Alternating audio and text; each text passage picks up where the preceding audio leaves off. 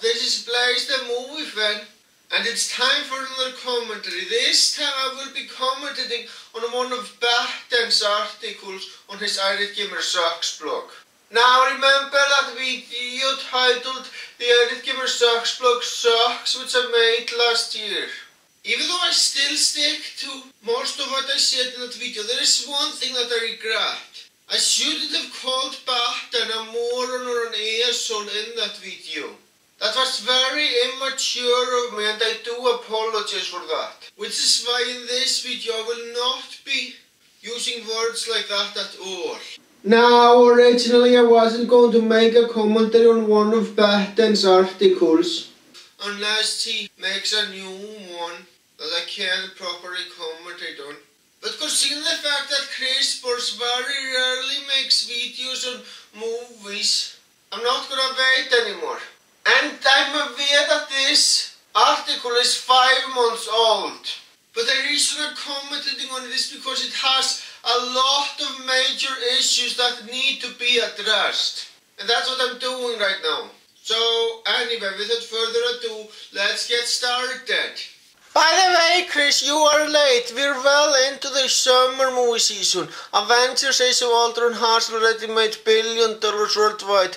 Mad Max Fury Road has surprised everyone. And we have our first major flop with Tomorrowland. You should have posted this in like April. You know, this is actually a good point. Yes, it would have made more sense if we posted this video earlier. Unfortunately, this is the only good point in this entire article. So the first movie on this list is Minions, and yes, the little guys from Despicable Me get their own movie, and rightly so because they're so funny, and the trailer looks really good, so who knows what they're going to do with this one. It should be a nice family movie, and should be funny because I enjoyed watching these guys in Despicable Me. First movie is Minions. I have not seen either of the Despicable Me movies, so my interest in the spin-off is non-existent. Maybe one day I'll sit down and watch all 3. If you haven't seen the Despicable Me movies, then why the hell did you bring up this new Minions movie? I'm sorry, but I find that pretty pointless. Well, granted, movies are supposed to stand on their own, but you should at least give the movie Despicable Me 2 a chance, because I thought it was very fucking awesome. Also, BatDan, wouldn't it have been a good idea to watch the Despicable Me movies before you made this article? That actually could help you out making a decent argument. Alright, so next up is Jurassic World, and this looks like a great movie that's coming out this summer. I didn't care for the past installments of Jurassic Park. Enjoyed the first one, but not the sequels. And it looks like this one is going to revitalize the franchise with the new story. It's got a new dinosaur breed that spawns out of the island. Chris Pratt. Looks like they did a great job on this one, so I just hope the movie is equally as good. Next is Jurassic Park. Please be good. Chris says he didn't like the previous sequels. You're not alone in thinking this. He hopes it's good. Next. So basically you had nothing to say here. What was the point in bringing up that entry if you had nothing to say? Also, since my interest in San Andreas are very limited, I am not gonna commentate on when BatDan talks about that. I'll just skip over that. Alright, next up is Ted 2. How can you go wrong with a teddy bear placed in adult situations? I really enjoyed the first one. I'm sure there's tons of places where you can go with the second installment. The trailer looks great. It's always nice to see Mark Wahlberg interacting with a little teddy bear from the creative mind of the same guy who did Family Guy. So yeah, this one should be a real big hit. Next is Tier 2. Oh, gross. Seth MacFarlane shouldn't be allowed on a movie set after A Million Ways to Die in the West. We get it, you wanted to be Blazing Saddles. You are not Mel Brooks. Wait, what's up with this poster he's showing? Mila Kunis is there even though she's not in the movie. The trailers and the cast list confirm this. Is this a fan-made poster? It must be, as the top says, the second motion picture from the creator of Family Guy. Either that or he's pretending Million Ways didn't happen. Boris, it's going to be great, and says creative mind behind Family Guy. I'm going to go left now. And it might be a long time before I stop. Wow, there are so many problems that I have with the paragraph. I'm going to start with the main problem I have with it. First of all, you're in no condition to say whether or not someone deserves to be near a movie set. Saying Seth MacFarlane doesn't deserve to be near a movie set is fucking disgusting. And it's not much different from death threats. I mean, don't get me wrong. I fucking hate A Million Ways to Die in the West as well. And I agree that Seth MacFarlane isn't capable of making live-action movies. But it's still unacceptable to say that someone doesn't deserve to be near a movie set. The fact that you have to go this low to make a point is truly fucking pathetic. Oh, and also, you're laughing at Chris Burst because he says that Seth MacFarlane is a comedic genius. Way to go on insulting the fans of Family Guy. By saying that you're laughing at Chris Burst for liking Seth MacFarlane, you aren't just insulting him, you are insulting every fan of Seth MacFarlane. I'm shocked that you have to go this low in order to make a point. Another movie I'd like to see is Ant-Man. Now, I know people are like, Ant-Man, what the hell is this? This is another Marvel movie that's coming out this year. And, you know, with Marvel movies, the last couple that have come out, I'm like, oh, this is gonna suck. Like Guardians of the Galaxy. I thought that would just be stupid. But I was actually really, I think that was one of the best movies of 2014. So, yeah, I guess Marvel is doing something right. So I know I see Ant-Man, I'm like, oh, this looks so stupid. But this could turn out to be a good movie, knowing Marvel's track record. So I guess only time will tell. Next is Ant-Man. His costume really makes me want a big budget Kamen Rider movie. I know people are like, Ant-Man, what the hell is this? Are you speaking to your fans? Cause at this point I'm pretty sure most people know who Ant-Man is. The trailers have been out for a while. He thought Guardians of the Galaxy was going to be stupid. You're a fool, Chris. Then again, I have so many people claim it was going to bomb. Hopefully they're not repeating the same mistake with Ant-Man. Otherwise, Kraus will go extinct. Blah blah, Marvel track record. No mention of Avengers, Chris. Way to go, BatDan, way to go on totally taking Chris Burst out of context. When he said, what the hell is this, he wasn't referring to the amount of trailers, but referring to the fact that Ant-Man is an obscure Marvel character. And he is right, Ant-Man is very obscure. Maybe you should do your own research before you make your quote-unquote article. And I don't mean just when he makes a bad point. You should also do research to find out when he makes good points as well. But you aren't gonna do that. But he made a very good point here. The fact that you are letting your hatred of Chris Burst blind you from acknowledging when he makes good points is very fucking pathetic. And then you go around insulting Chris Burst, calling him a fool for not expecting Guardians of the Galaxy to be good. BatDan, aren't you forgetting something? Forgetting one very important thing? Back when Guardians of the Galaxy was new and only the trailers were out, almost nobody expected that movie to be good. A lot of people expected the movie to be very fucking dumb. And I don't blame them, because a talking raccoon almost never works in a movie. Or any talking animal in a movie for that matter. But when those people actually saw the movie, they were pleasantly surprised. I was one of the few people who thought it was going to be fucking awesome since the start.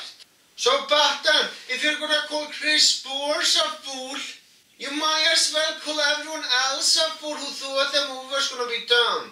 The fact that you called Chris Burst a fool only shows how little you know about what people were expecting back in the day.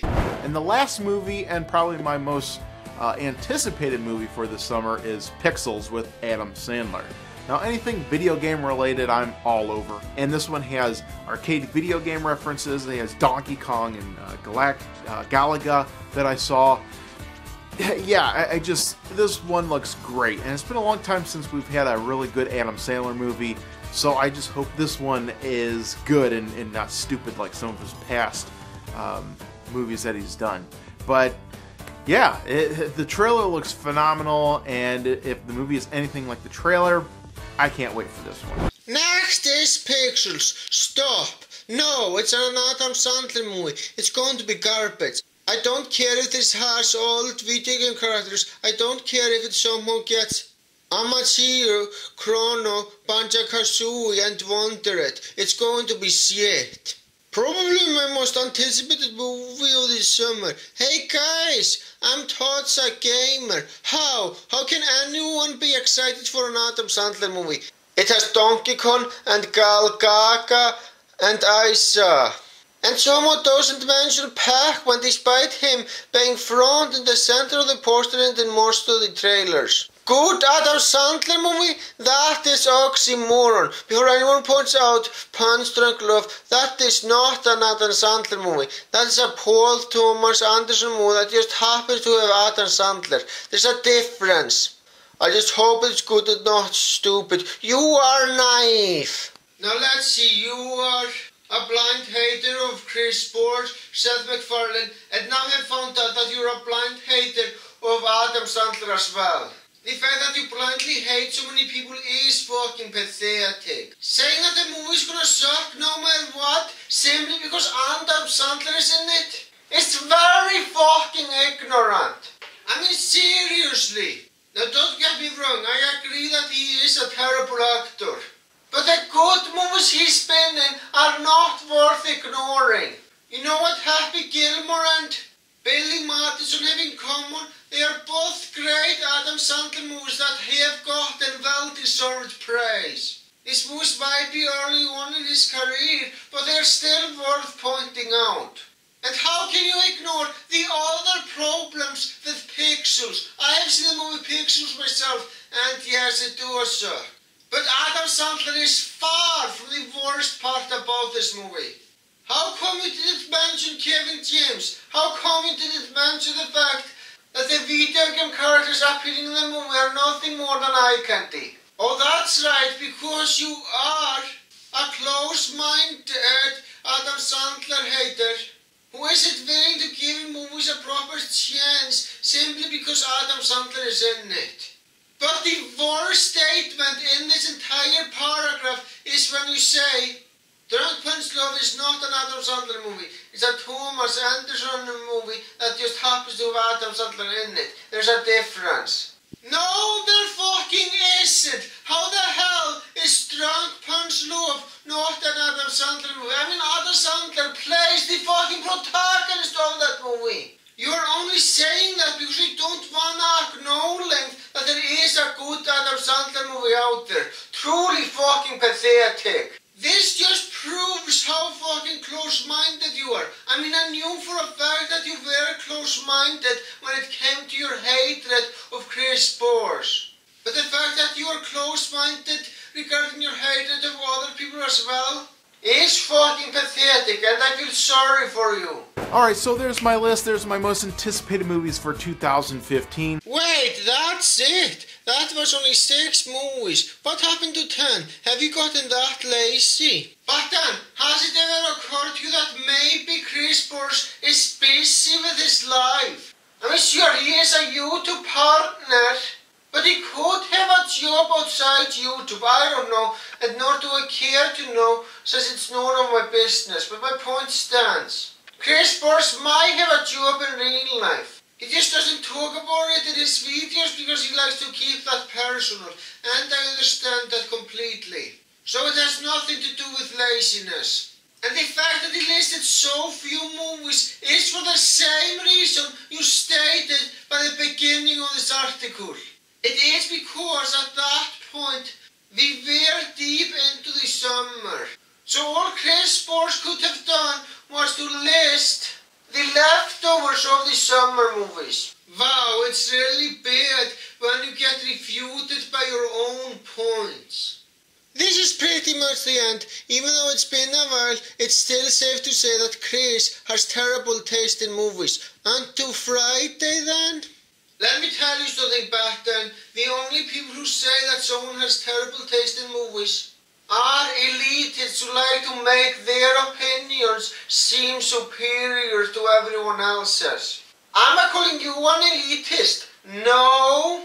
But the fact that you have to act like one is pretty fucking pathetic. Now it's time for my overall thoughts. This article is fucking horrible. And not only because BatDan was bashing Chris's video. Also because he went as far as to say that Seth MacFarlane doesn't deserve to be anywhere near a movie set, which I still find very fucking disgusting.